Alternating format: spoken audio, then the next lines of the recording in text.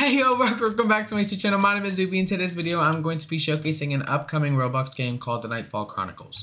So if you guys are seeing this video, that means you also must have saw my other video, which is showcasing the witch faction perks. So in this video, I'm going to be showcasing the vampire faction perks. So the vampire faction is called the Austrix, and the owner, Ben, thank you so much again, he gave me leader perks and just basically access to the faction's abilities to showcase in this video. So this game is an upcoming game, which means it's not out yet. It's a small game, but it's a really good game. So don't forget to go in the description below and go join the server. It's a really good game. You can get tester very easily if you're just active in the server. So yeah, okay. So these are all the vampire Austrix perks, and these are all the normal vampire perks. We're not going to go through that. So we have Blood Absorb, Vampiric Ascension, Teleporting Strike, Faction Summon, Dark Mist, Crow Transformation, Body Absorption, Blood Transfusion, Blood Frenzy. So let's go start off with Blood Absorb. But some of these abilities are exclusive to the Austrix leader.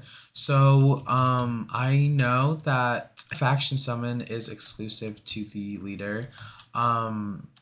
I think Body Absorption and Blood Transfusion is also exclusive to the leader. I'm not sure, so don't quote me on that. But the Austrix faction is a very strong faction. They have a lot of combos, and I just love playing the Austrix just because they're so fun to play. And yeah, let's just get started. So we're gonna start off with Blood Absorb.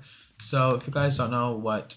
Okay, so Blood Absorb, basically what it does is... Okay, so if I'm low on health, I can siphon someone's blood and take their health and give it to me. So it's basically like a siphoning ability, but the siphoning doesn't give me magic, it just gives me health. But yeah, I'm gonna wait for Kyle to come back and he can damage me. So as you can see, I am damaged a bit, and if I use Blood Absorb, as you can see, I sort of siphoned their health, and my health bar did go up increasingly, and it automatically stops when you are at full health. But you can also just let go of your mouse whenever, so it's a holdable ability. But yeah, next is Vampiric Ascension. What Vampiric Ascension basically does, it summons a little area which damages the players in it, and then it will create an explosion. Also in that area, it will give you basically like a lot of health. So when I mean by health, I mean when I use Vampiric Ascension, as it is Ascension in the name, you will gain a lot of health from it, and it's basically an ultimate. And once the second explosion happens, everyone will like fall to the ground and stuff. But this ability is also a little bit glitched. The owner did say that some perks are outdated, so he will update that. But trust me, all the factions in this game are absolutely amazing. So next is Teleporting Strike, which is a normal member ability. So if I click on Kyle, as you can see, I will teleport to him. I will sort of break his bones, and then I kick him, and then it does do a lot of damage, as you can see.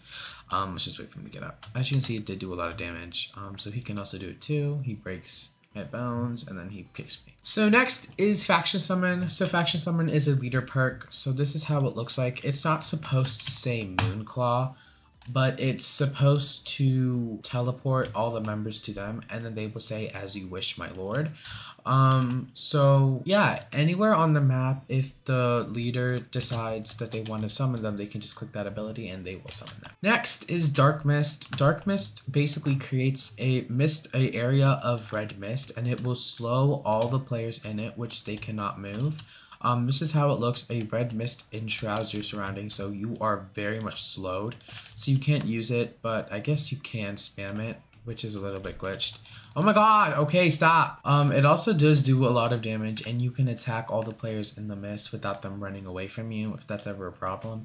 So yeah, that's a really cool ability. Next is Crow Transformation, which is by far the most cutest thing I've seen. There's a lot of cute things in this game, but basically, if you click, as you can see, you transform into a crow, and the way to get to your vampiric base is if you become a crow and you fly all the way up to the top.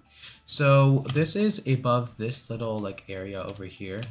So if you fly up to the top, as you can see, there's going to be this little sort of hideout, and then you are at the vampire base. So now I'm gonna have to wait for this cooldown so I can detransform, but you can click again and then you will detransform from a crow. So this area is cool. It's like a little hideaway, and there's a throne which is obviously fit for the leader. But yeah, if you guys ever need like a place to feel special or just like run away, that's a good area too. By the way, the only way to get into these factions are through applications. So they will release applications in the server, so don't forget to join them. So next is body absorption. So body absorption does not really work in the game just yet. Basically what it's supposed to do is if there is a body and the spirit is on the other side, you are essentially allowed to absorb the body, which gives you stats. And it also removes them from the other side, forcing them to go to lobby. So there's like reviving spells in the game that have not been added just yet, but to make sure somebody actually dies, if you are an Austrix leader, you can just move them on from the other side. So next is blood transfusion. Blood transfusion, I genuinely think, is one of my favorite abilities as an Austrix. Only the leader can do this, and you can only do it to one person each server, I believe, and it's a really long cooldown. So as you can see, Kyle is a witch, and if I do blood transfusion, I essentially feed the target my blood, and it will turn them into an Austrix vampire, but they are weakened. So they will get some perks, some of the member perks, but not all of them. So if I click, as you can see, I bite my hand and I hold my hand out, and then Kyle will run towards me. This is a whole animation, by the way. And then I will feed them my blood, and then I push him, and then he is an Austrix weakened vampire. So I basically allow him to be in my faction as long as he is alive, and if he dies, the Austrix will go away and he will be a normal person. So he's not completely accepted in the faction, but he can, his lifeline, this life, he is a Austrix weakened vampire, so he can do some abilities, but he's not a complete Austrix. So yeah. Next is Blood Frenzy. Oh.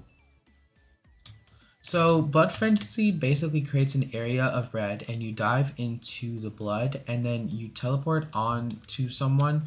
So if I do Blood Frenzy now, I will create an area of red and I will dive into the blood and I will reappear behind him and snap his neck. So that's a really powerful ability. As you can see, he is dead.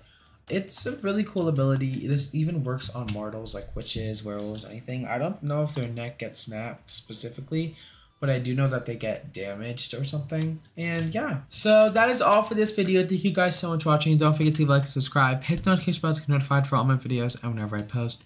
And I will see you guys in the next video. Thank you so much for watching. Bye everybody.